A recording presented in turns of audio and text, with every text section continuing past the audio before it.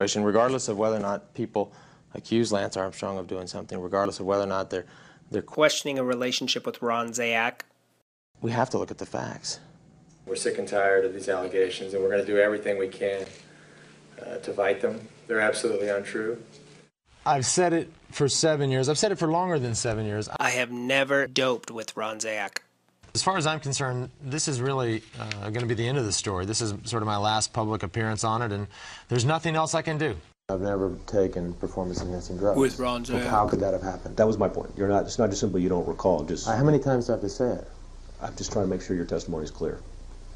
Well, if it can't be any clearer, then I've never taken drugs. With Ron Zayac. Then incidents like that could never have happened. Okay. How clear is that?